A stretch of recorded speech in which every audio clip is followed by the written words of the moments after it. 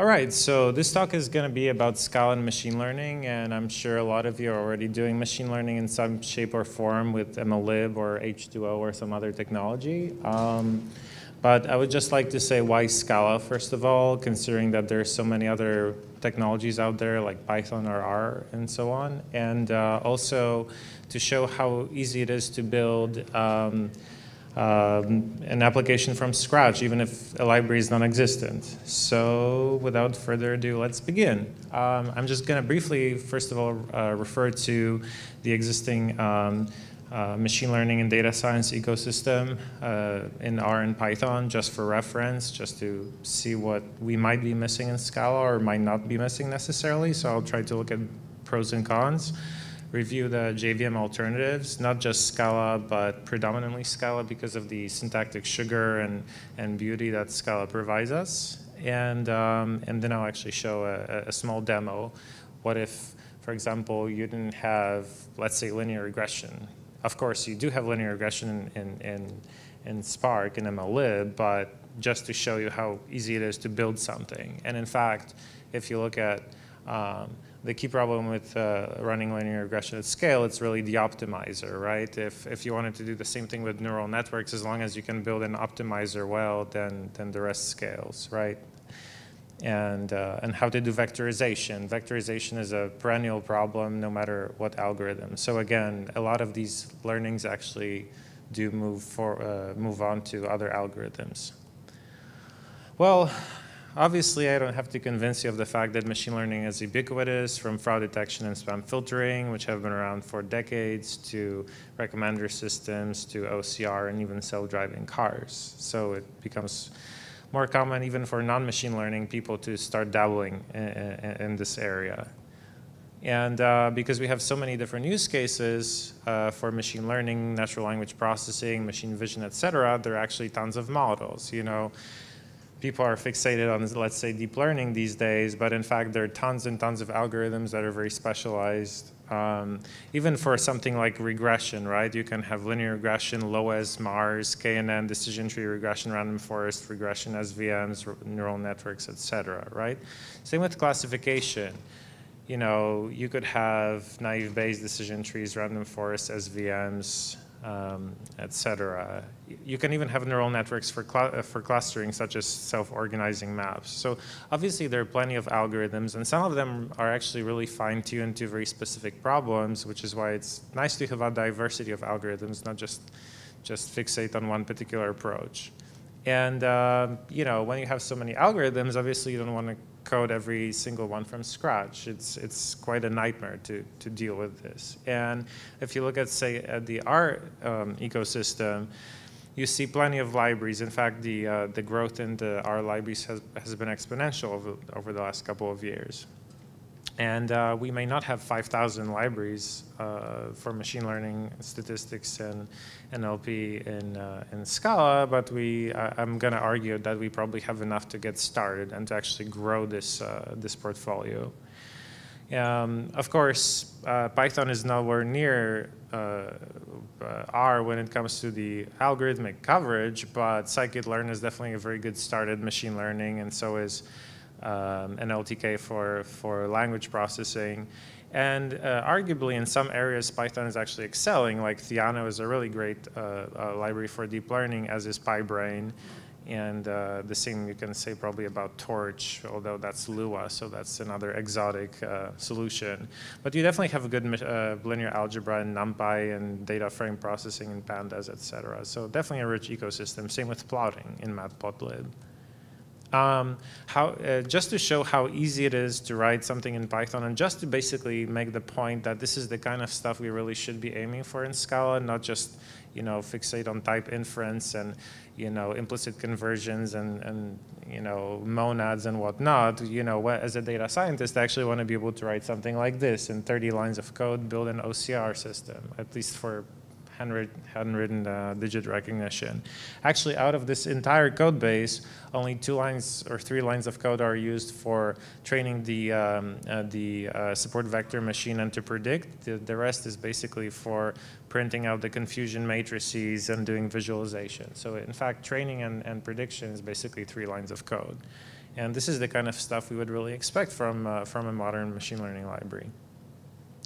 But of course, despite all the benefits that R provides, and same with Python, you have lots of problems, right? First of all, dynamic typing. We were at a Scala conference, so I assume that's kind of a given that we would prefer static typing, not just because of the potential type mismatches. I mean, I'm sure to those of you who've been using R, or especially Python for machine learning, it must have happened that you were writing a print statement and you concatenated an integer with a string, and Python blew up saying, oh, explicit is better than implicit, so you should have done an str on that integer, right?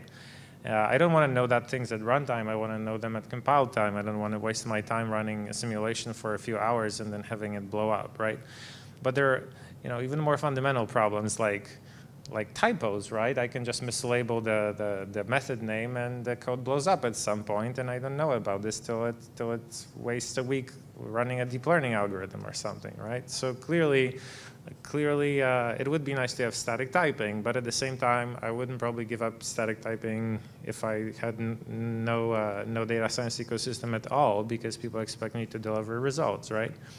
But just going back to the problems with R and Python, these languages definitely don't have good runtimes. I would argue that the JVM is also not a great runtime, and I'll tell you why, specifically for machine learning and numeric processing.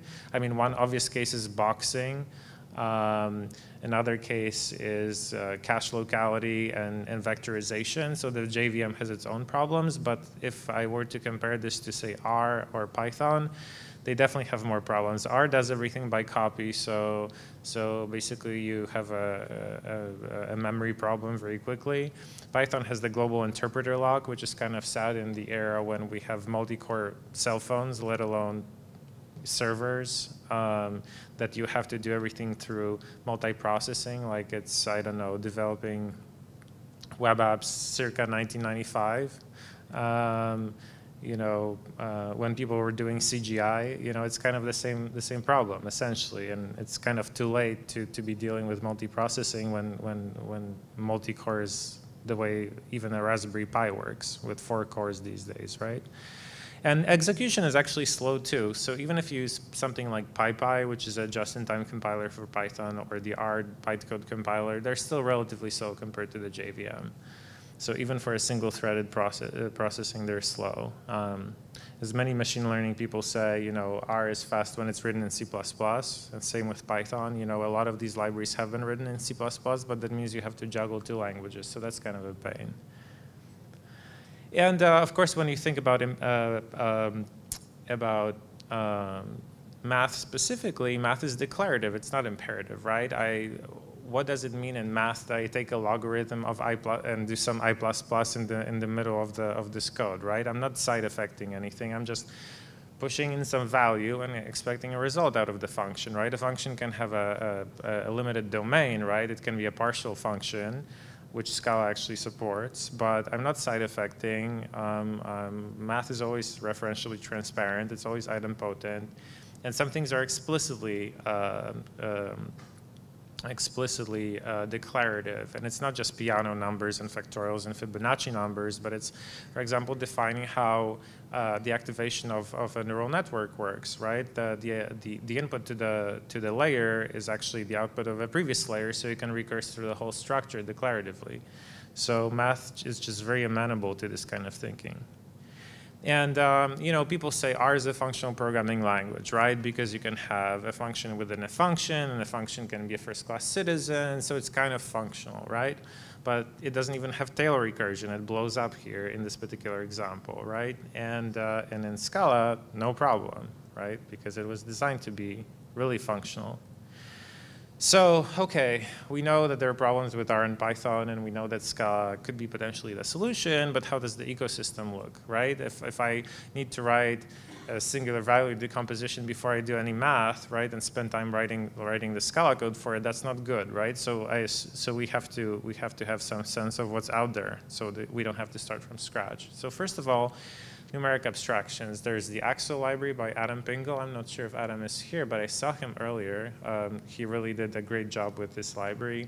There's Spire by Eric Osheim and Tom Switzer, really phenomenal numeric abstractions, including floating point filters that are almost as accurate as a big decimal, but are as fast as a float.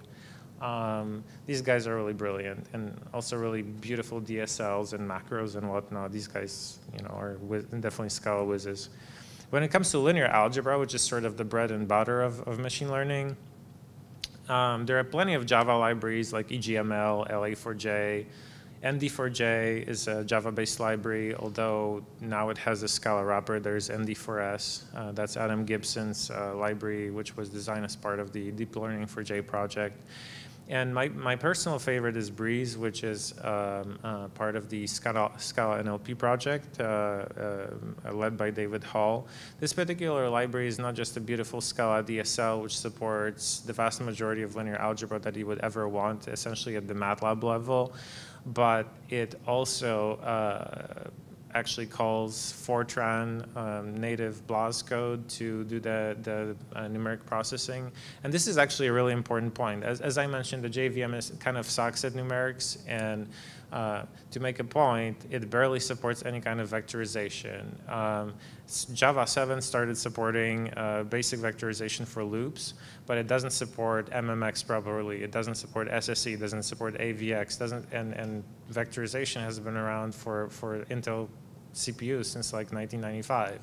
So if you can process 8 floating point numbers on a single core instead of 1 at any given time, that's a big boost, right? So clearly it's important to be able to run vectorized code, and unfortunately in the Java world, linear algebra is fast if it's written in Fortran. But these guys actually did the JNI bindings to BLAS, so we don't have to worry about this while writing beautiful Scala code. The Python community is definitely passionate about reproducible research and notebook-style computing. So Andy Petrella, who is, I saw him here, he created the Spark notebook, which is an extension of the original Scala notebook, which was a port of the IPython notebook to Scala. Jupyter Scala also has a Scala kernel that's based on the Jupyter Python project. There's Apache Zeppelin. There's, of course, the commercial Databricks solution as well, which supports Scala, but also Python and SQL. So we can do reproducible research in notebooks as well. For plotting, we don't quite have GNU plot or MATLAB plotting or, say, MatPlotlib, but I would say Wisp is a good first start. There's the Lightning visualization server, which is actually language agnostic. It just has REST APIs, but there's a Scala wrapper for it. Breeze has some basic visualization. I guess this is the weakest point, but you can actually work with what you have already. And for machine learning itself, Breeze offers a bunch of algorithms. There's MLLib for Spark if you want to run in the distributed setting. H2O has its own Spark port called Sparkling Water, which runs off heap and is very efficient, and they have some of their own algorithms. There's Deep Learning for J, which does some of the deep learning models as well. So we have some existing ecosystem, not quite the Python one, but a good start, right? Good enough to actually get productive. But my favorite part of the JVM ecosystem is actually the NLP ecosystem, because this one actually beats NLTK. The parsing algorithms and part of speech tagging algorithms and so on are actually much better than NLTK. So even scientifically, it outperforms the Python ecosystem, and definitely in terms of the speed and feature set. So here we have Stanford Core NLP and LinkPipe and Mallet. These are Java-based libraries, but Epic, POC, and Factory, the three ones at the top, are actually fully Scala-based. And in fact, POC, the middle icon at the top, is a GPU-based parser. So you can even get the GPU speed for parsing. So the NLP ecosystem is definitely really good on the JVM, even if you have problems with some other areas a little bit. But what if there's no library for something, right? How difficult is it to build it? Well, I would argue that it's not, because Scala is a good language, so you can get productive pretty quickly, even if you have to build something from scratch.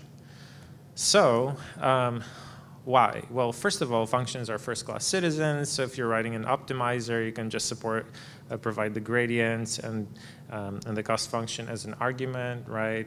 No need to write like new wrapper impl like in Java or something like that, right? You have functors and monads, so you can do whole pipelines of transformations, which is really convenient. And of course, the functional programming practices encourage referential transparency, immutability, lack of side effects, declarative programming, and other things that are actually really useful for math and are really useful for writing bug-free code. So that definitely helps. But syntactically, Scala supports a lot of things that are extremely convenient, such as implicit conversions. And as I'm going to show in a demo in a second, you can, for example, build one model to run on both Scala collections and RDDs through implicits. And this is actually really convenient. Databricks was talking at the Spark Summit how they now want to have a version of MLLib that runs on a single machine, not just on Spark, because when you're running on a single machine, you actually get a lot of overhead from Spark, such as having the scheduler execute and message passing and a lot of things that actually are not necessary in process. And so they actually want to have a version of MLLib that runs in process on Scala collections. But if you have implicit conversions, you can just write your code in terms of an abstraction, in terms of some trait, right, which will redirect either to Scala collections or RDDs without having to rewrite any code. And if you write another implementation of this trait, you can run on Flink or something, right? So implicits are actually quite powerful. And of course, thanks to type inference, named function arguments, you don't have to write the builder pattern like in Java here. You don't have to remember the order of the arguments of the constructor and stuff like that and write final boilerplate, right? So a big time saver. So let's actually build something. I'm going to argue that in 15 minutes we can build two optimization algorithms, stochastic gradient descent and AdaGrad, using Breeze's linear algebra. So this code will actually run vectorized in Fortran at blazing speed. And then we're going to write linear regression cost and gradient functions. And I'm going to show the implicit conversions to abstract the computation over Scala collections and Spark. So you just provide whatever data type you want, and it's going to run on either. And then plot the optimization results to show how the algorithm converged, and run against the synthetic data sets to validate the results. So first of all, just a quick review of linear regression. For those who may not remember, you have an explanatory variable or a so-called feature, and you have a dependent variable or a so-called target. You can have multiple features predicting a target, but here we just have one feature X, which predicts Y, and we have some error term associated with this XY pair, and we're trying to fit the best line that minimizes the sum of squared errors. So we could write it as a vectorized equation, and these matrices below actually show you how to write it in terms of vectors. So here's your actual vectorized representation, which is how we're going to exploit SIMD operations on a CPU through BLAS. And stochastic gradient descent updates your weights according to a learning rate. But you provide a learning rate annealing so that the algorithm stabilizes over time. You can do a square root or just n times I, where n is the number of observations per iteration and I is the number of the iteration. AdaGrad actually scales by the gradients, so in the direction in which the gradients are the learning is very unstable and the gradients are really large over time, the learning rate is attenuated more than in the direction in which the gradients are small and the convergence is stable. So this is kind of like DF-IDF for learning, for optimization, as the original authors of the AdaGrad paper put it. And the cost is just the sum of squared residuals, x beta minus y. And since we're doing linear algebra, we're not doing summation, we're just doing transpose times the x beta minus y. And the gradient is just the partial derivative, like so. Okay, so let's just briefly look at this, at the implementation. By the way, this code is on GitHub, and I have a separate repo called Scala Data Science, but this talk was inspired by the work that my colleague at Nitro, Malcolm, and myself are doing for a book that we're writing for Manning Press. It's going to be meeped in a couple of weeks, hopefully. So be on the lookout for the actual meep release. But the GitHub repo already exists. And let me just show you some code. I guess this screen is kind of low res, but I'll do what I can. So let's see.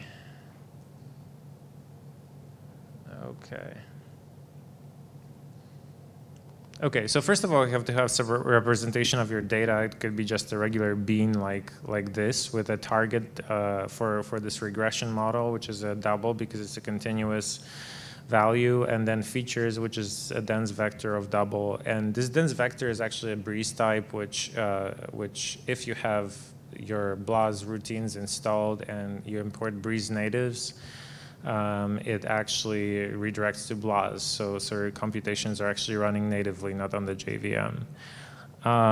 Then you have to have some optimization history with a sequence of cost values, sequence of weight values if you're doing early stopping and want to backtrack to the best value before the code starts to overfit. Then you have your gradients, which allow you to scale the learning rate for AutoGrad. Then we have a bunch of types for the grad function, cost function, weight update, weight initialization. So these are essentially just function objects, and I could have written them without these case classes. But the reason I wanted case classes as opposed to just lambdas is because if you have a lot of named arguments, you would like to be able to refer them by name, keyword args essentially, as opposed to remembering their position. If you have 3 double arguments, how are you going to remember the position? So if you actually have a case class, it's going to allow you to call by name. Let's see. And then we have this vectorized data type, which explicitly takes care of the fact that instead of taking one target value at a time, which is a double, you actually take a vector of doubles, and the features are not a vector of doubles, they're a matrix because each row is one example, and n rows give you n examples at a time, so you're doing a vectorized operation. Let's see. After this, we have to make sure that we can basically okay, let me first show you this data. So this data is actually due to Malcolm. He wrote this for the book, and this is what I was talking about, the possibility of having a trait with standard methods such as map, reduce, take, etc. And instead of using, say, a Scala collection or an RDD, you use this trait. But the implicit conversions generate instances that delegate to Scala collections or RDDs. So then, if you provide an object that's an RDD, it will run on Spark. And if you provide an object that's a Scala collection, it's going to run locally without any of the Spark overhead. And here are your implicit conversions to traversable, which is an underlying type in the Scala collections library, or an implicit conversion to the RDD. And here's your concrete implementation for traversables, and another implementation for RDDs. And this is really useful. You could provide another implementation for Flink and run on Flink instead of Spark. So this is really where Scala shines with the implicit conversions. And now we probably should look at the optimizer. So the optimizer, takes the standard things for stochastic algorithms, such as the initial learning rate, the momentum, and here it actually takes the gradient function and cost function. So you provide first-class functions, right, for a particular algorithm, whether it's logistic regression or linear regression or even a neural network or something. And the update function is actually the specific implementation of the update rule. So stochastic gradient descent is going to have a different update rule than AutoGrad, but again, it's a first-class function, so no boilerplate there. and mini batching because we're doing this stochastic convergence, and we provide the data. And after that, it's essentially a fold. We basically apply this update function n number of times, where n is the number of iterations, and that's it. So this is essentially just iteration without writing for loops or something. And now we just need the concrete implementation of the optimizers. So stochastic gradient descent essentially takes the learning rate, divides it by this annealing step, which is the sample size and the iteration number. You can add momentum, which is basically a multiplier for the previous weight update. So you attenuate the gradients in the directions in which they're unstable and increase them in the directions in which they're stable. So if you have a narrow valley, it actually propels it against this narrow valley and ignores the seesaws to the sides. That's what momentum does essentially. And then you just update the weights, and you add the momentum if you choose to do that, and you provide this history object. So that's all of SGD. And because we're using this data trait, not the Scala the RDD or the Scala collection concrete type, this will run on both Spark and Scala collections. And also, because Scala collections don't have the aggregate method, which has a sequential step and parallel step, you could basically, this trait can have the redirection of the aggregate method in the case of a Scala collection to essentially a fold, whereas in the case of the Spark RDD, it actually redirects to the aggregate method, which already exists in Spark. And for autograd, we actually have to scale by the diagonal of the Hessian, which we do here. And again, it's very little code because we are using Breeze, which benefits from the fact that Scala has operator overloading, so we don't have to write .add when we can do plus, right? Or if we're doing a Hadamard product, we can just say : instead of calling .Hadamard like we would have to do in Java or something. So it basically looks very much like math, which is nice because then we can do a 1-to-1 comparison between the actual mathematical formula and the code. So that's really the testament to why sometimes operator overloading is useful and why it kind of sucks that Java dropped it from C++ and Scala has it back. Because when you're doing math and you know what these symbols are, it may actually be useful. And let's see, and then I do some plotting, which is probably the only imperative part of the code because plotting is side effecting after all, and this is actually using Wisp. So it starts a web server that draws some high charts plots. And let's see, and we just need the linear regression, cost function, and gradient. So the cost function is really simple. It's just the sum of squared residuals.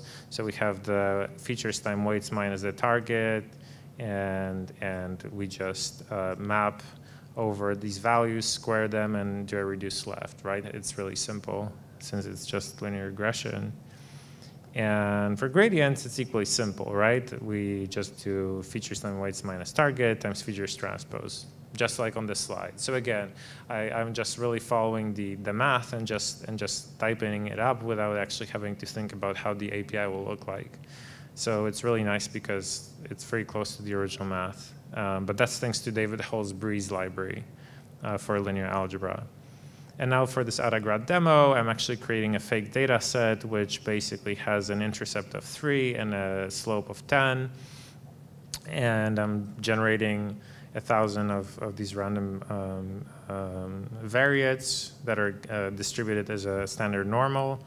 And so the targets are the intercept plus the slope times the normal variate from the features. And then I'm just trying to see if when I do this convergence, if I actually get the coefficients 3 and 10 or close to that value. And as you can see, because of this nice this data wrapper that Malcolm wrote, I can actually create either this data for an RDD or for a local Scala collections. And then I call optimize, linear regression cost, and linear regression gradient are just functions, thanks to Scala's FP features. And that's it. And now let's just run it and actually have a Wisp plot, so I'll be able to show you something at the end.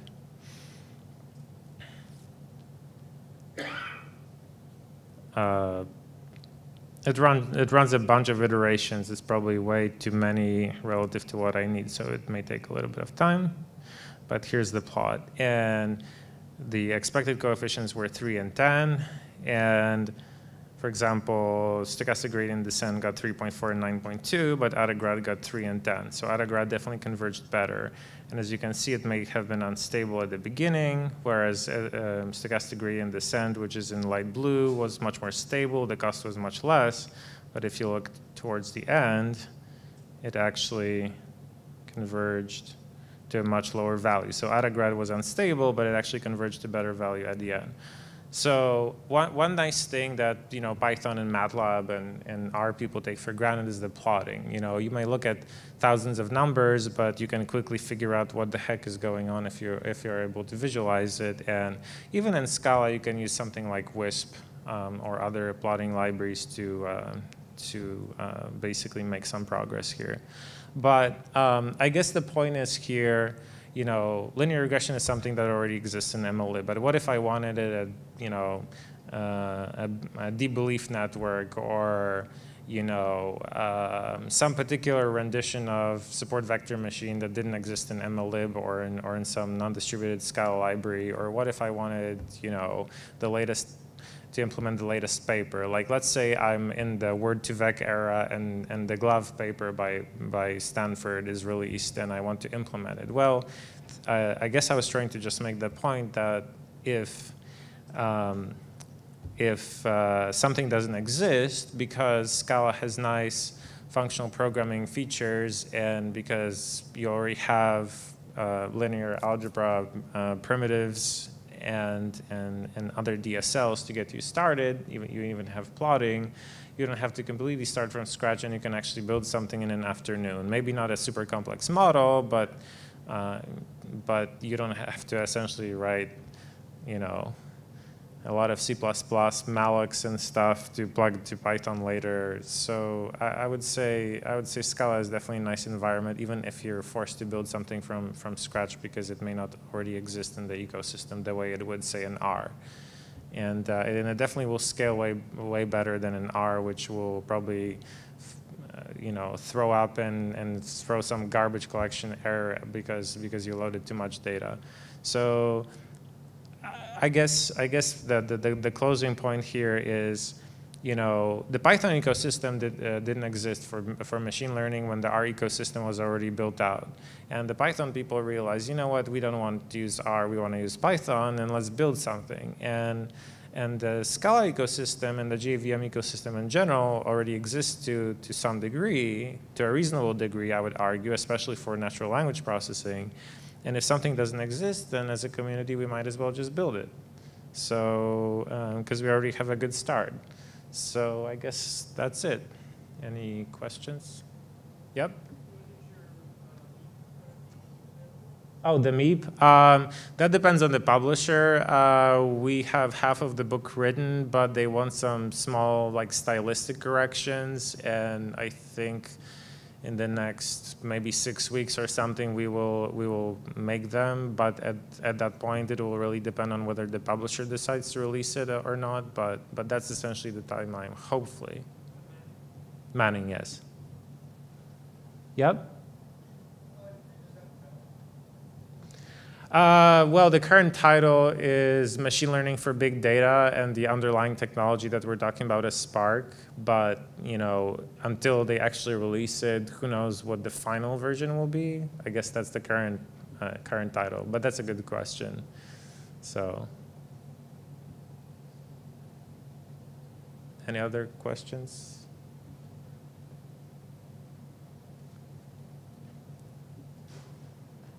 Yep.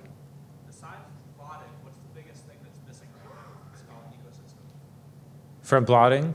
Aside from plotting, Yeah, aside from plotting, is there anything else missing? Well,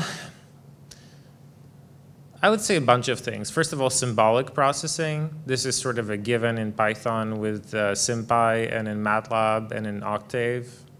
But I would say R kind of misses it too, so it's not completely bad, but it's nice to be able to say I have this humongous equation and take the derivative of it without me having to take a derivative, so that's kind of cool. The other thing is definitely deep learning. Deep learning for J is a good start, and I'm going to ignore the fact that it's Java because they are working on a Scala wrapper. The bigger problem is that they're focused more on image processing right now than natural language processing, and we at Nitro are focused on NLP, so that is an issue. But honestly, I would say definitely the biggest issue is plotting, to me at least, because a lot of other stuff exists. And also there's there's one issue that sort of is difficult with static typing, which is that a lot of what, for example, Theano does is basically meta programming, and when you have a language that's dynamic and can write itself at runtime and execute itself, like when you look at, for example, the Ruby on Rails community, like probably half of their code is meta programming, and I'm trying to debug it, and they're like, oh, this code hasn't been written yet because it writes itself at runtime. And sure, it's really horrible to debug, but at the same time, it's easier to do something like automatic differentiation, where you can apply, say, a symbolic toolbox and write the derivatives at runtime based on whatever the user decided to concoct as the model. And this is definitely harder for static languages, but I think it's definitely a worthy goal. Maybe one solution is to basically say we have a subset of models that have certain architectures and we allow some flexibility, but the types are generally known, and it's just the composition that becomes flexible. And at that point, you don't have to write arbitrary derivatives at runtime or something. So this is definitely one of the things that probably still have to be done. But I would say the start is definitely okay. Just having the linear algebra is actually powerful. When I sit in MATLAB, most of what I do is just matrix operations and plotting, and I would say that's what already exists. And also, I would say there are a lot of good Java bindings that you can reuse in Scala, such as, for example, Java CV, if you want to use the C++-based OpenCV library for machine vision. So sure, it's Java, but you can always write some nicer abstraction on top of it in Scala, but you already have the JVM binding, so you don't have to write JNI code or something. So it's, I would say it's a good start, so.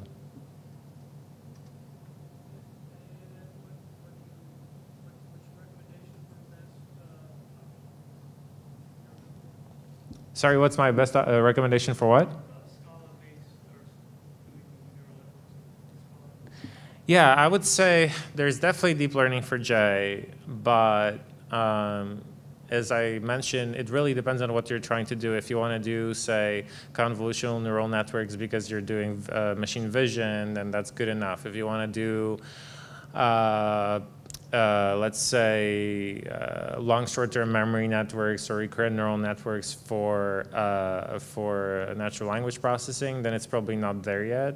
But there are other libraries for Scala, such as Neuron, which are sort of more NLP focused. Neither of these solutions probably approaches Theano. But there are also sort of more traditional neural networks libraries, such as NCOG, which are Java-based, and they're actually really, really solid. They have OpenCL bindings. They have a lot of architectures that people actually ignored in deep learning, such as self-organizing maps, which are extremely good nonlinear clustering algorithms. So there's a variety. Basically, if you want to look at more traditional neural networks, NCOG is a great solution. If it's more NLP focused, then it's probably Neuron. If it's more vision focused, it's deep learning for J. These things are definitely evolving still.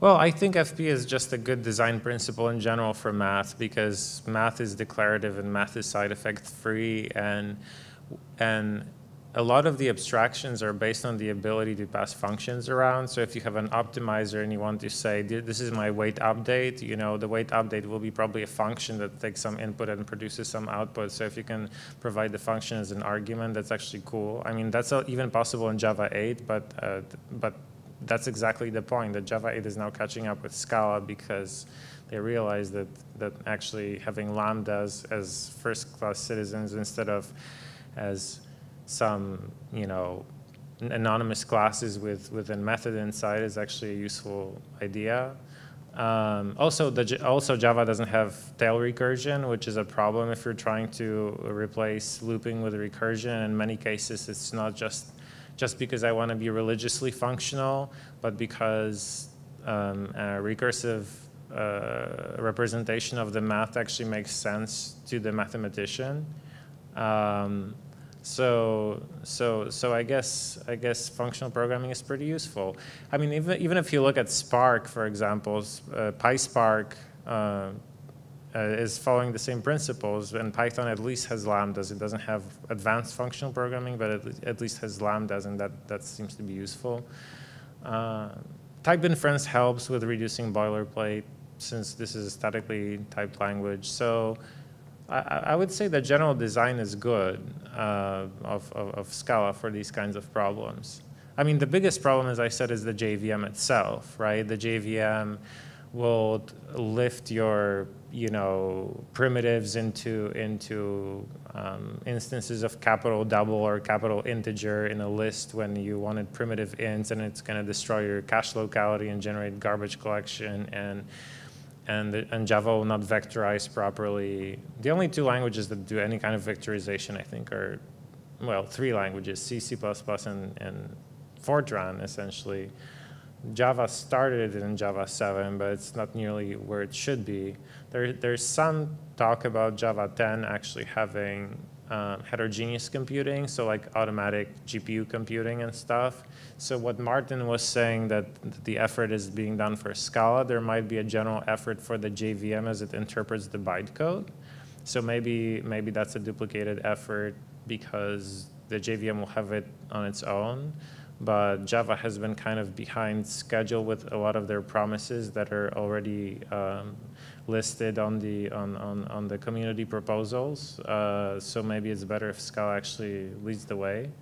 But these are the big problems. You know, the JVM is still 100 times faster than Python for machine learning, but it's definitely slower than C++ because of the memory locality, cache locality, you know, garbage collection, boxing, and all kinds of other junk that really shouldn't be there. Java 9 is going to have value classes, so at least you won't have boxing anymore. If you want to have a tuple, the tuple will not be boxed anymore, and I think that's a huge win. But there are other things such as vectorization, which may not be there in Java 9 yet. So,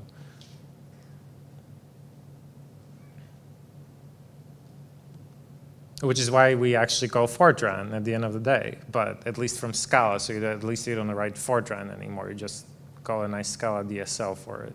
So, anything else? All right, I guess that's it from me. Thank you.